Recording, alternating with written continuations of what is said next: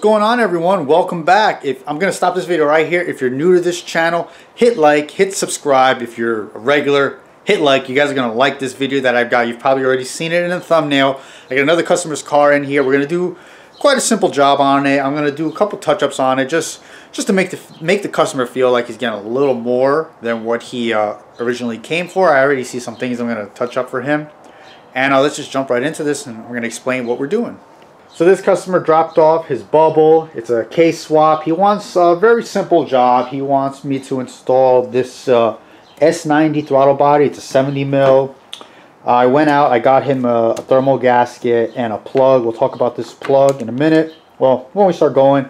And a new ACUITY TPS sensor he wants installed. We're going to calibrate that sensor once we plug into K-Pro. He has K-Pro. It's going to be a lot easier. And just wire in a new IAT for him. And I got some plans for this too.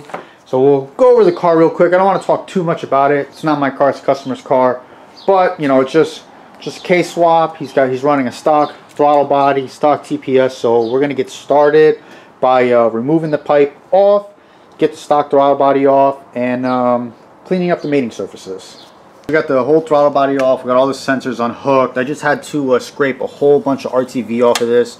Originally, the way this was installed, they didn't put a gasket between the throttle body and this adapter plate. They just kind of RTV'd it. I mean, it works. That's not the way I do it. That's kind of like a last resort for me. If you can't find a gasket, you know, just RTV it and it'll work. Obviously, it worked on here, but the way I wanted to do this, I just wanted to make sure I got a gasket. So that's why I went out and I bought a gasket. So this is all cleaned up. I have a rag in there because there was RTV coming around everywhere. I cleaned up the bolt holes right here for the throttle body because they had some RTV in them. So all I did was I just pulled out my rethreader kit. I rethreaded the holes, cleaned them all up, sprayed the inside with brake clean, and then I just used a small air compressor to blow all the rest out. So these are good. This is the hardware he had on the throttle body. It works. It did its job. But I'm going to be replacing that hardware with some bolts I have. Actually, here, I'll show you where I got the bolts. Bolts are all over here. Some of these and some of these guys. Just some nicer hardware. Some of the Allen heads. It's going to work. So now what I'm going to do, that's pretty much done. That's good to go. I was looking at the you know, the adapter right here. It's oxidized. I don't know. It doesn't look that good. So I'm just going to spend some time. I have some aluminum polish. Polish this up. I'm going to polish up his throttle body as well. You know, it's used. So I'm going to clean this up. Probably going to swap over these brackets for the throttle cable. This one looks nicer. It's aluminum. I think this is this is a K-tune one. Oh, you can't see, it's got a glare. It's a K-tune one. Polish this up, make everything look nice. Let's see if I have some extra bolts. I might throw some extra bolts in here. Little touches, man. Little touches make a big difference, especially for a customer. So when he comes to see the car, he's going to see it looks a lot better than what it was when he dropped it in. So that's what I'm going to focus on. Polish this, and hopefully these screws, they crack loose for me so I can swap everything over. Our new throttle body is all set up now. We got the map sensor on there, the IAC valve. I did have to use an impact driver to crack both the IAC valve and the map sensor bolts. It's expected. All I did was just put the old throttle body on a vise, turn it around, use an impact driver. I got them off. I was able to find, well, I had in my stock a nicer map bolt, so that way that just looks a little nicer. It's just an Allen head bolt. I reused the old ones on the bottom because, well, nobody's really going to see them. Polished the K-tune throttle cable arm, so that looks better. The whole throttle body itself, it's got the whole polish. I'm going to give it another polish when it's on the car, just because it'll be more solid, so I could put a little more pressure when it's on the manifold and try to get in the areas where people will see mostly. And I'll polish that up really good. So now we're going to get our ACUITY TPS bolted in loosely and then put the throttle body back on. Alright, so we kind of ran into our first little hiccup while installing this setup. So unfortunately, it seems, you know, obviously because the throttle body is bigger than the stock one, the K-tune throttle arm is very close to the butterfly, and when you go to install the cable, it kind of like locks up, it's binding, it's touching, so you can't like open and close the throttle smoothly. I'm going to show you what I mean. There's a couple options that I can do. I'm going to see which one is the best one for me right now. So here's the throttle cable that I'm trying to install, and you can see how tight this little area is right here. So if I go to to grab the cable. We're just going to slide this in right now just for demonstration. But you can see it's already touching right there. So if I was to try to open this, I can't. It's just because it's binding right here. I kind of made a score line in the back. Let's see if you can see it a little better. Maybe not. You know what? Let me get rid of this throttle cable. Even with the throttle cable out of the way, you can just see this area, how tight it is. The bracket that came with the throttle body was this black one, and if we were to put it like this, you can actually see how much tighter it is. So this would be the one to run. It doesn't really look that good. It just started pouring out now. I don't know if you guys can see that. But I don't really like the way it looks. I really like the K-Tune one. Options, it's like really shaved down this this bracket, but because it's all one piece, it's like all one giant curve. I don't know if I can actually shave it down nicely. That's actually the only way to do it, is you have to shave this bracket down to make it work. I might put this one on for him, and maybe if he wants, I'll hold on to this, because I mean it's obviously raining outside. I'd want to shave this outside, because once you start shaving aluminum, it just gets everywhere, and I don't want to do it in the garage. I was thinking of trying to put it on the bandsaw, but it's not flat like I'm saying. It's all curved. I don't think it will work. So let me try to figure this out. But other than that, here's the throttle body. Here's everything. You can see it's all polished up better. I gave it another hand polish. Looks a lot better. So let me figure out this throttle situation. So I ended up putting the bracket on the bandsaw. I chopped that section out. It actually came out pretty good. I was happy with that. I just mocked it up, and now I'm like looking at it, and I'm realizing this bracket wasn't going to work anyway, because this bracket is meant for stock throttle bodies.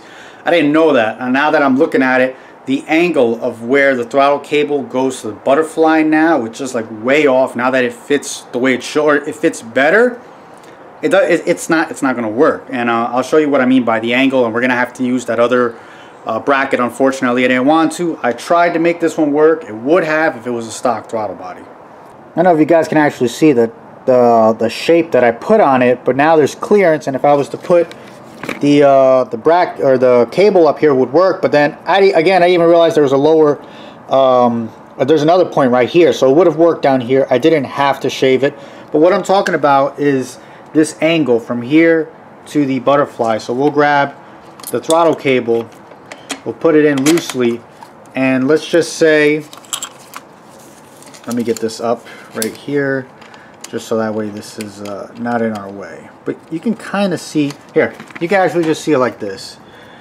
You can see how the butterfly is here, cable's here. If I was to wrap it around, the cable would actually be something like this at an angle. This is for the cruise control, because the cruise control goes here and then it pushes the actual throttle blade over. So since we don't have cruise control here, you can see how the cable actually wants to sit right there. That's not going to work. We're going to have to use the other one, which is right here. I already checked it out. It's a lot shorter, or the angle is a lot less. You can see it where it would be. So this guy's going to have to go back on, and then we can move forward. So that sucks. I put some time into making that work, and we couldn't use it. Here we go. We have this throttle cable bracket back on. I'm sure if he wanted to, he could probably take this off and painted it later on in the day. Our angle is perfect. Cable's going nice and straight. So now we have this last port right here, which is exposed. This is actually off of like stock throttle bodies. This is your evap port. Normally you can just put a plug in here and you plug it, be done. My guys at K-Tune makes everything. They actually make a block off port that we could put right here. It's gonna look nice. Your part number is not on the back. I'll get you guys a part number, or I'll leave this in the description. But it's an evap block off port, and it's for this guy exactly right here. Once we're done with this, we could put our intake back on. Yo, look at that. That just looks so much better. It looks more complete. You don't just have a plug just sitting there. It goes with this whole billet theme. I'm really happy the way this turns out. Our intake is on there. Now another thing that he wanted us to, or wanted me to do, is to wire in this new pigtail, because his IAT, he just kind of had it hanging around kind of anywhere, and it ended up, I don't know if it dragged or something, but the connector's busted. So that's no problem. I'll take care of that for him. But since he had it just hanging, I want to put it where it belongs. I want to put it into the pipe. So we have all this extra wire. What I'm going to do is I'm probably just going to cut all this, cut it a lot shorter, since we're going to splice something new in there.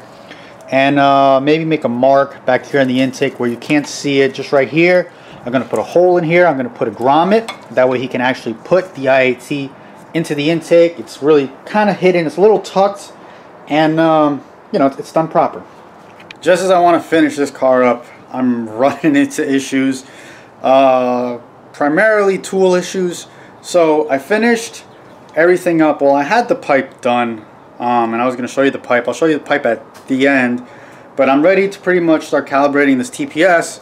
I went to hook up my K-Pro to it, and as soon as I hooked the K-Pro up, it's telling me that the ECU is pretty much locked. So I can't get into the ECU with my K-Pro, so whatever. I'll do it the old school way. I'll start calibrating the TPS through jumping, well, not jumping, but basically tapping in to the red and black wire.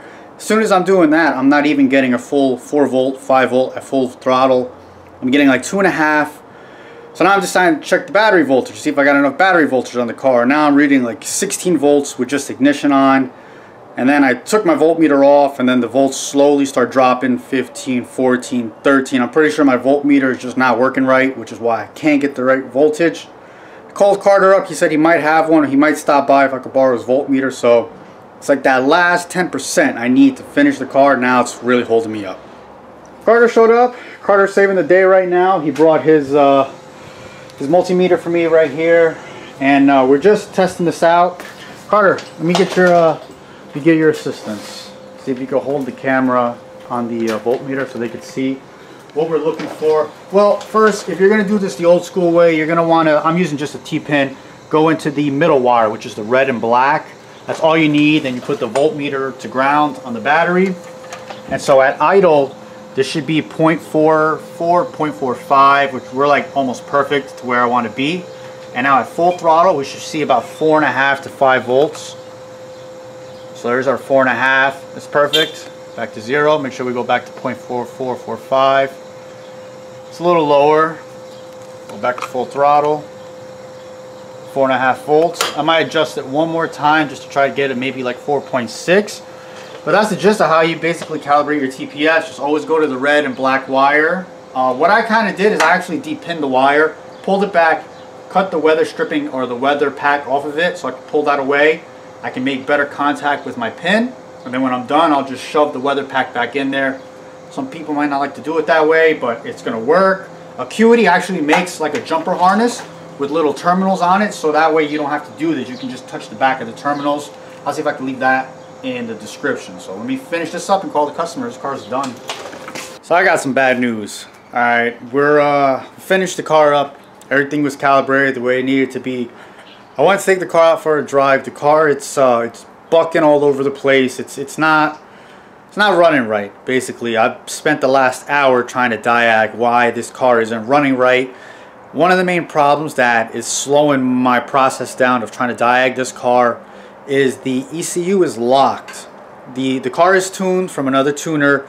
The tuner locked their ECU. I can't get into the map. I can't see data of what's going on with this car and why it's running the way it is. No matter what I've tried, I can't get into the ECU. I think the issue this car is having is tune related.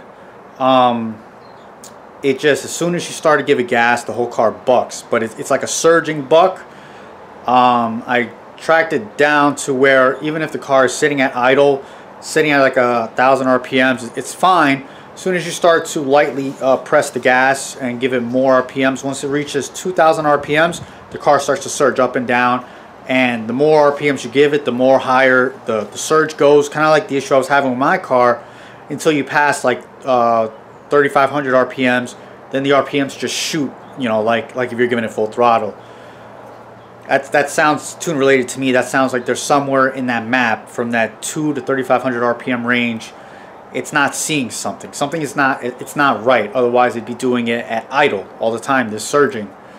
And I have no codes. And even if I did, I can't. They're not meeting their criteria to throw the light on yet.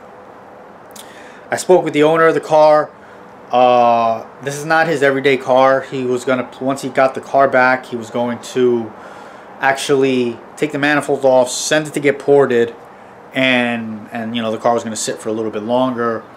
So he wasn't going to drive the car immediately. He was going to do some other work to it.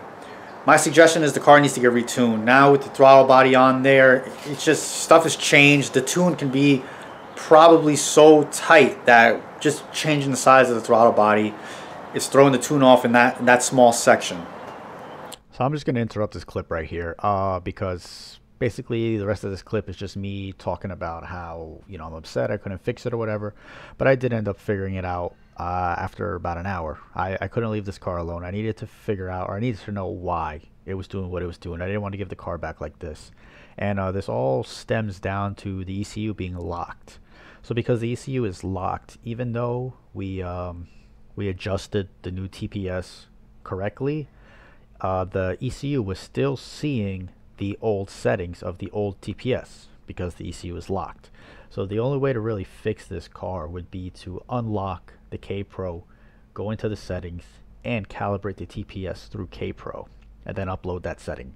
So because we can't do that, no matter how many times you adjust the TPS, it won't make a difference because the ECU is not seeing that adjustment. It's locked into seeing what was set when the car was tuned.